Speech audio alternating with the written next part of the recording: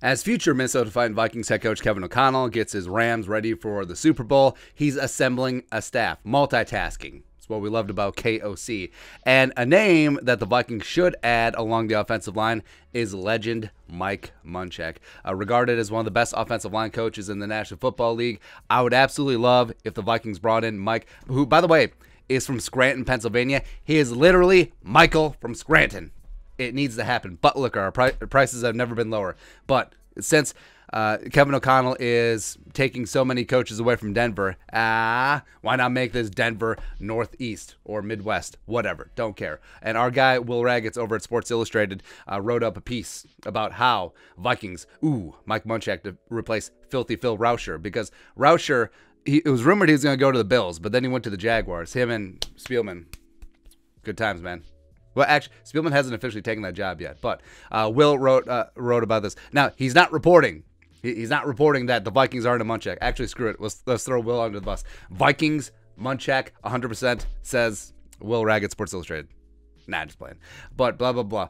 One name to keep out there is Mike Munchak. Vikings are going to hire Modkins as from the Broncos as running backs coach as well as run game coordinator. And you would think that Modkins and Munchak, run game coordinator and offensive line coach, work hand in glove. So that would be a nice get as well. Donatel's coming over, blah, blah, blah. Munchak's past 3 seasons as the Broncos on Fangio's staff, working with Modkins, blah, blah, blah.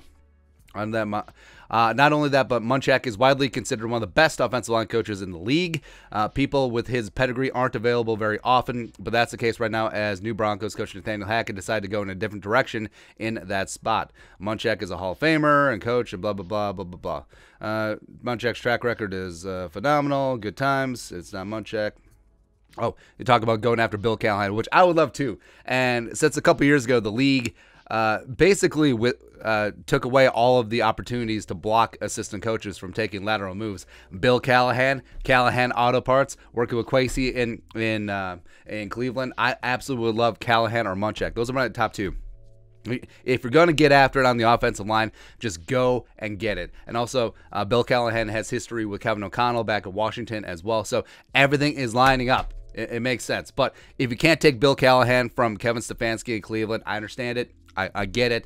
But Munchak is a free agent. So go out there and get him, man. And Mike Munchak, Hall of Famer, left guard for the Oilers back in the day, pride of Penn State University. Now, Munchak is a case that we've brought up in videos before, where he automatically, after he retired, he went on to the Oilers staff, became their offensive line coach, and was phenomenal for 15 years. But after Jeff Fisher got fired, he had a conversation with his wife, I believe, where it's like, I can stick being one of the best offensive line coaches in the league, and I can survive regime change. I'll always have a job, or I can stick my neck out and try to be a head coach. And he did that. He decided on the latter, and he was there for 3 years. Didn't quite work out. He had Jake Locker. He had issues with ownership and the GM. And the GM ownership and the GM wanted him to fire his staff, and he's like, no. So then they just fired him, and then they also fired his staff. But yeah, I respect that he didn't want to throw his guys under the bus. Awesome. And then he bounced around. I remember that he auditioned for the Penn State head coaching job. I think it was after Bill O'Brien. Because I think it was after all those sanctions. I think it was before James Franklin. But yeah, I think Munchak, he put together some weird PowerPoint. It's like he literally had a puppet show. That's a callback, but whatever. Then he went on to the Steelers as well as the Broncos. He's helped Garrett Bowles become one of the best left tackles in the game. He helped Quinn Maynard really hit the ground running as a mid-round pick. So yeah, I would love Mike Munchak. And the Vikings offensive line has been much maligned, except it's not as far away as people think from being elite, because Brian O'Neill is already a stud at his position, one of the best right tackles in the game. He's top 3 minimum. Like, you put Wirfs and Ramczyk and Brian O'Neill. I think those are your top 3. I understand Lane Johnson, legacy pick, but no, give me B-O-N, man. And Christian Darris, like we said, hey, give him a full off season where he's healthy, where he can work through a mini camp and OTAs and training camp and preseason, where he's healthy, where he can work on technique and refinement. Get after it, man. And Ezra Cleveland, I think he's really settled into that left guard spot. It's really tough as a undersized tackle to transition inside, but he's done it very well. Wyatt Davis is still Schrodinger's guard. We don't know if he's good or not. So getting him a competent offensive line coach, even though, hold on. So Phil Rauscher was really good. I respect him a lot, so I'm not throwing him under the bus. But Phil Rauscher, Mike Munchak, and Bill Callahan. It just is what it is, man. And also away from the oversight of Zimmer. Having an offensive-minded head coach, bringing in one of the great offensive line coaches in the game, suddenly the offensive line gets better. Whoa, what happened? What happened? And also I think Blake Brandel showed some flashes last year. Garrett Bradbury, well, they're not going to pick up his fifth-year option, so he's heading into the final year of his rookie deal.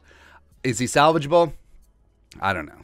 Man. Mason Cole, I would like to have back as a free agent, but if you're going after O-line in the draft, imagine this line with Tyler Linderbaum, even though I understand fans' apprehension. Oh, Tyler Linderbaum, another undersized, uber-athletic center in the first round. Is that what you're going to do? Maybe. Tyler Linderbaum is that dude. Or Zion Johnson. Or if you're fortunate enough to land Kenyon Green and kick Wyatt Davis into center where he took some snaps last year, go ahead. I mean, options are endless, man. But yeah, the offensive line is pretty close. And I think that a guy like Mike Munchak or Bill Callahan would just put them over the top. But we dream. We dream for now. But your thoughts are thoughts. Vikings need to hire Mike Munchak to coach the offensive line. Let us know in the comment section below. Subscribe for daily Vikings takes. Want to support the work? Put a little something in the Venmo. But until next time, Skol, production value.